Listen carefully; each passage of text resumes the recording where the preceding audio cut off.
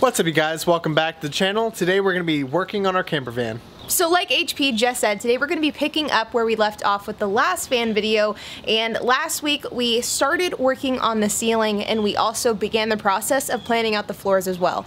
And so what we're going to be doing today is we're going to be working on the plumbing, we're going to be finishing the ceiling, and hopefully by the end of this video we also have our flooring as well. Probably not installed, but hopefully we have it at the house. So let's get started. Aubrey's inside on a couple of meetings, so I'm out here working on the van, and what I've done so far is I've had all of these puck lights ran, and we're gonna have these on two separate circuits. So I have one switch for our bedroom, and then the other switch is going to be for our kitchen kind of living room area. Now I've already had all the wires ran out to here.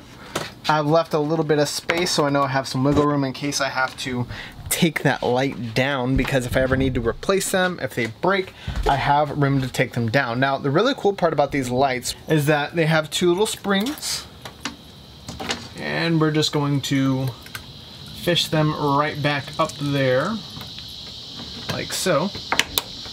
Now they're in. Okay, so I've got some more ceiling boards up and attached. They're all fixed and they're going nowhere for now, but I need to insulate, because something that Aubrey and I have found working on the van, especially during the daytime, is that this roof gets pretty toasty. Now, I'm pretty hot myself, and it's hotter than me, so you know it's pretty spicy, okay?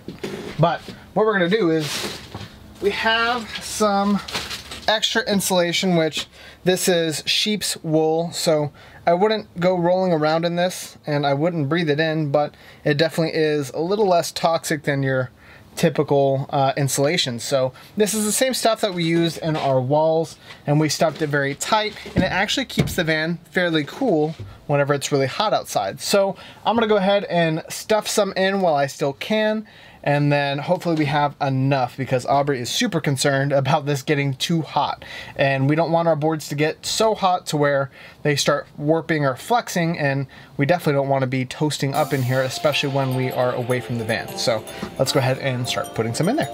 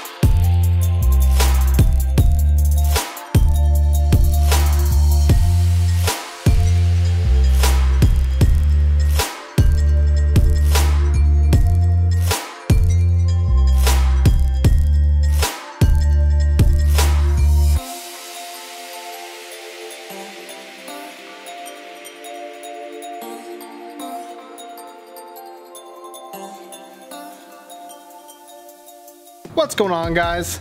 Another rainy day out here in Texas, but that doesn't mean we still can't keep working. As you can see, I have our white shiplap already laid out, and I have painted it. This is actually called Glacial Stream, so not your typical eggshell white. So all of our shiplap that's going to go on our walls inside the van, that's what that's for. I also have our cabinets starting to get painted. Now it kind of looks like a split pea green soup, but it's not actually that bright. It's darkening up as it's drying. I just laid down some fresh paint, which is nice. So after not touching the van for like, how long did I not touch the van, HP? Like a week and a half? Yeah, easy. A week and a half, it's time to take on the plumbing, which is my big task that I have been assigned. So we have this box of plumbing supplies that we purchased. I will do a full breakdown of what we actually bought, but right now it's time to try to assemble this as much as possible. So I am going to be following this draft guide type thing that I drew out based off of something similar that I found online. So let's see if my drawing actually works in execution.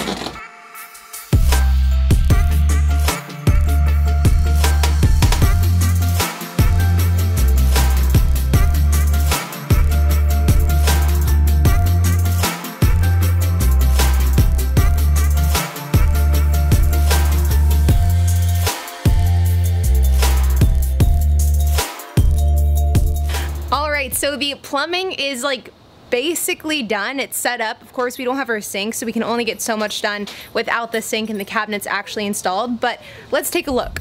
But before we take a look, let's clean this up. Okay, so here we have the water system. So basically how it works is this right here is the water hose that is going to go to the sink. This bottom one right here is the drain hose, and you can see that you can drain the water here.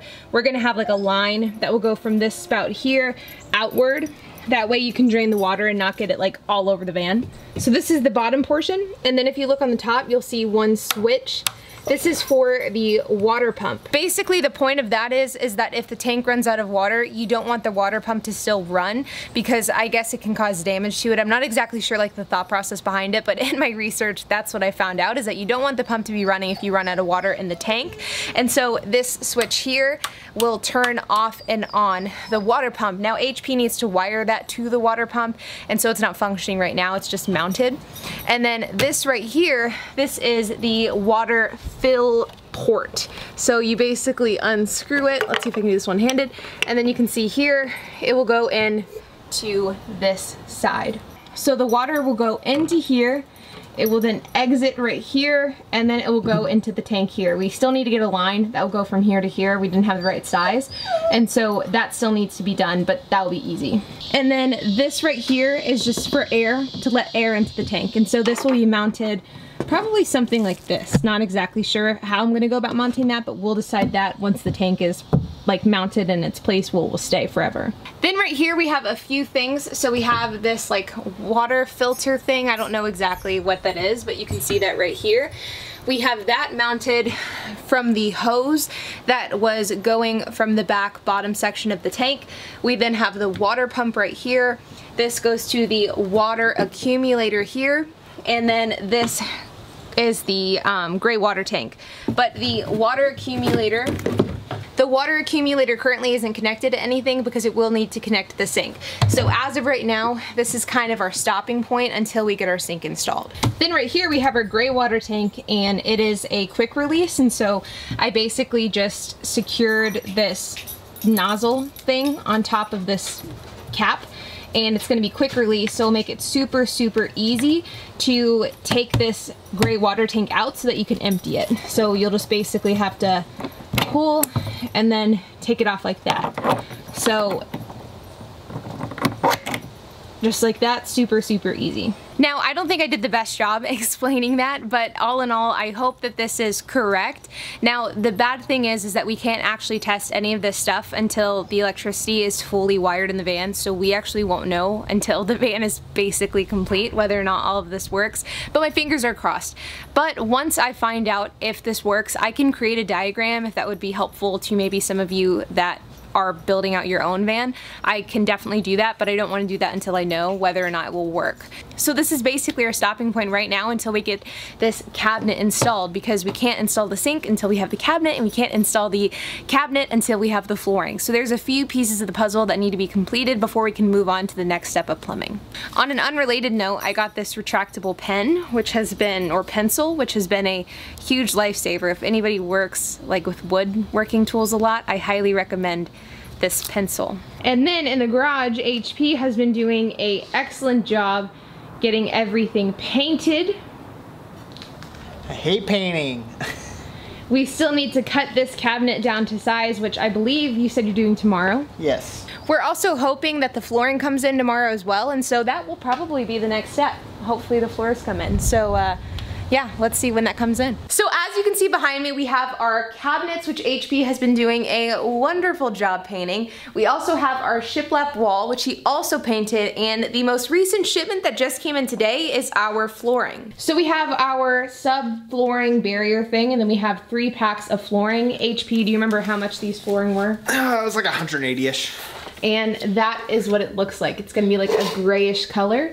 And so it seems like that will be what is being tackled this week. Yes. It seems like never-ending progress. I mean, every single time we work on something, it's one There's thing another after thing another. to work on. Yeah, but we're coming to an end, hopefully. Yeah, I mean, like HP just said, I really do think that we are coming to an end. Like I really feel like the things that we need to do can be like counted on one hand. Flooring, walls, cabinets, electricity.